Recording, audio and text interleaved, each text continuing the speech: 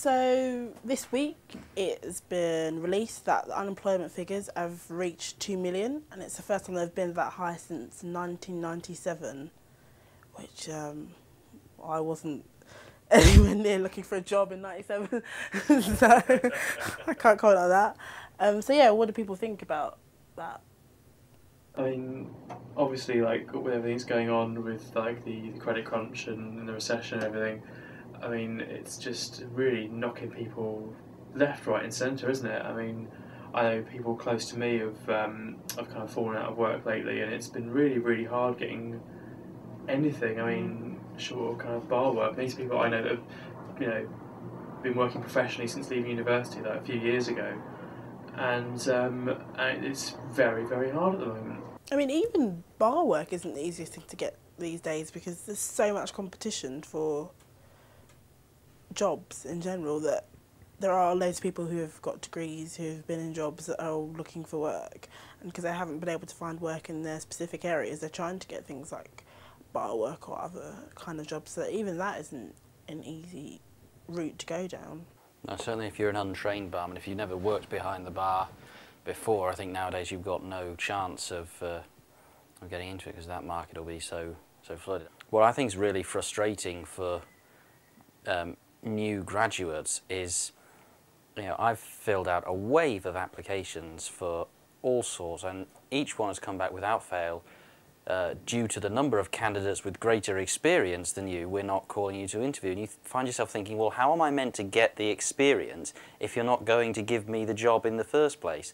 And that really, in today's economic climate, is just salt into the wound, as far as I'm concerned. Yeah, I mean, I know we've had a lot of interns through here at Catch 21.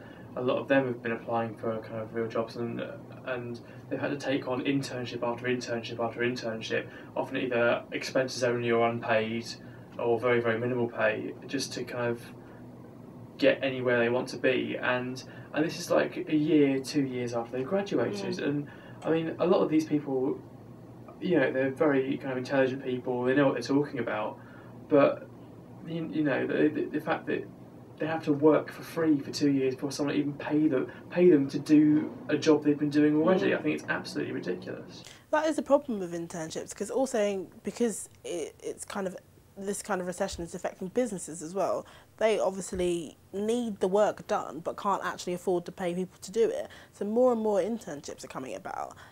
And it's really kind of like a difficult place to be in when you know the work that you're doing deserves to be paid and could be paid for, and you're not getting paid for it. It's pretty kind of gutting, really. And if you're doing it for such a long time, it can be really frustrating and you can't see like a way out of it. I mean, a sort of traditional route, I think, has been, you know, come out of uni, can't get a job, go back, do a postgrad, and then hope that things are better than that. But, you know, now even that's not a guarantee. I have a friend doing a postgrad at Coventry Uni, a very specific one to do with the history of international terrorism. Now, there should be people queuing up to employ him when he's got a master's relating to international terrorism, but, you know, he's already thinking to himself, well, you know, I'm just going to be in the same position that John's in right now. I'm going to be in it a year later. I mean, it almost seems like people aren't valuing the education system, or they aren't valuing the products of it. As I say, it's just all is really demoralising for young people.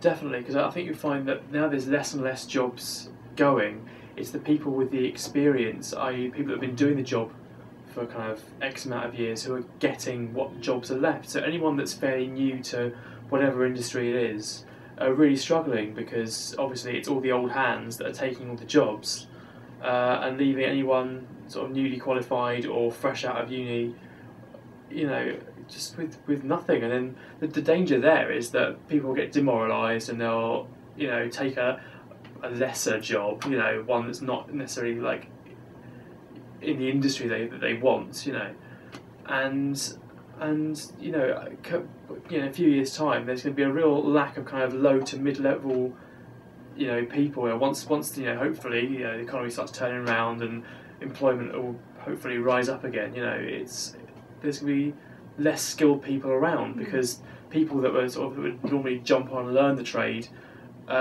just won't have been given the opportunity to at all. And I mean, also, if people start doing more masters and things like that, it's going to be within a couple of years it's going to be like everyone has a master's.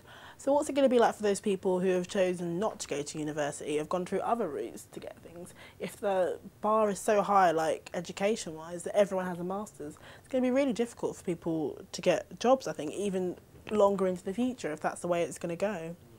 It is. Well, I read something today that claims the public sector is still recruiting, that, you know, the private sector is chopping jobs left, right and centre, but there's still plenty of jobs going in the public sector, and a lot of them are getting pay rises. I've applied for significantly more public sector jobs than private sector ones, but no one's, as I say, no one's employing me. I'd really like to know where these people are getting their figures from, because it's never struck me that there's been a particularly big public sector recruitment drive. I think what you've got to remember is when a lot of these figures are released, they quite often not lie, they kind of doctor them, and they take only a certain sample just to make it look the way they want to get the headlines they want, or people can take the figures and analyse them their own way to throw up. And when you actually read a lot of the small print on these things, well, actually only a select number of people were surveyed, or it was taken from a highly skewed sample, or so. I mean, you really have to do the research yourself to figure out. I mean, you can't really rely on these numbers.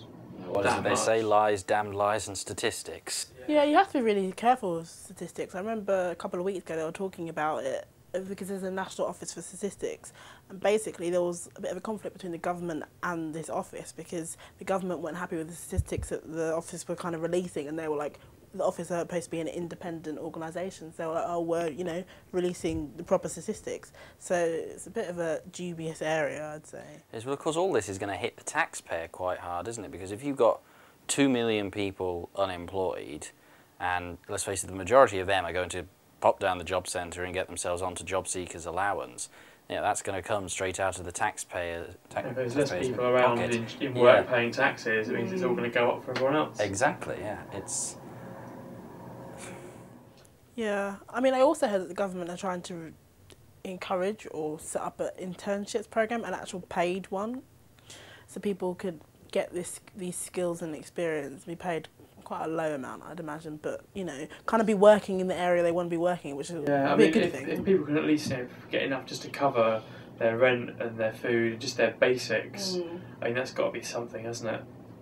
Yeah, well, particularly if you're a student and you've been used to living with no money anyway, it's not going to be an enormous shock to the system if if you're getting just enough to keep you vaguely solvent, really, is it? There certainly needs to be more of an effort to do that.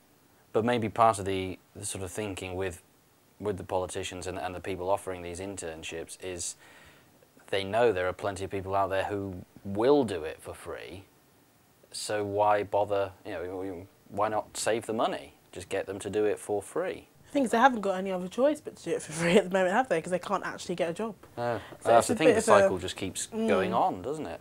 I think, a lot of people coming out of universities and going into the job market now really might have to put their careers on hold for a while and just weather out the recession. Yeah, I mean, apparently the figure's going to go up to, unemployment figure's going to go up to 3 million later this year, so it doesn't look like it's looking up anytime soon. No. Looks like that promise I got on my first day of uni, having a degree will not guarantee you a job, that's come eerily true.